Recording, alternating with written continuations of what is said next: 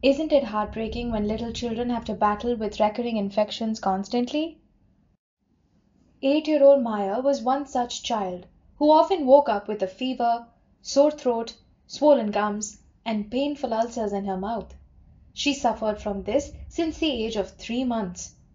The infections were cyclic in nature, recurred every 3 weeks, and lasted for 6 to 10 days. Maya's dental radiograph during this time revealed alveolar bone destruction. This video discusses the hidden enemy that Maya struggles with, a condition called cyclic neutropenia. What is cyclic neutropenia? Our body's warriors against infection are the white blood cells, with neutrophils being a particularly important type. Cyclic neutropenia takes these neutrophils on a roller coaster ride, causing their levels to fluctuate. Sometimes they are high and strong, but other times they drop low, leaving the person suffering from neutropenia vulnerable to illnesses. Cyclic neutropenia can cause a variety of symptoms beyond fever and throat infections, as Maya experienced. These can include skin abscesses, lung infections, urinary tract infections, rectal and vaginal ulcers, lymphadenopathy, gangrene, and septicemia leading to septic shock. Moving on to the oral manifestations.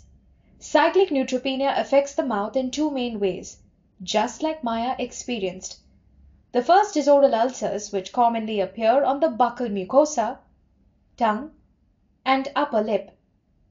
These ulcers often resemble large, deep, and potentially scarring major aphthous ulcers.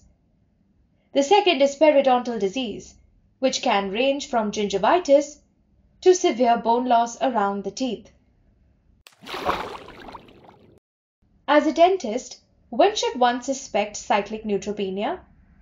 Patients with recurring major aphthous ulcers or generalized, rapidly advancing periodontitis that cannot be explained by local factors are to be suspected with cyclic neutropenia.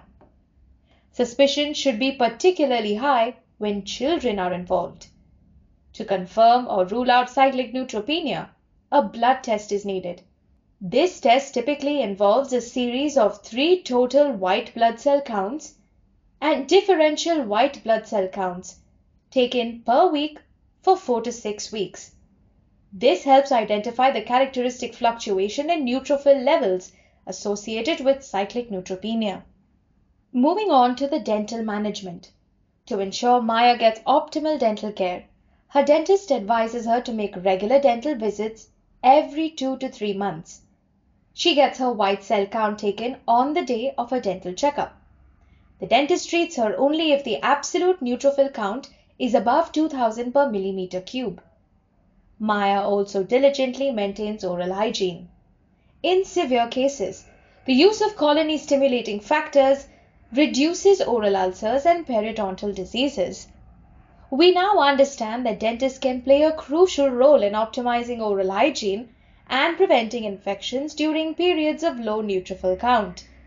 Working together with the physician and educating the patient about meticulous oral care routines can help them maintain good oral health despite the underlying condition.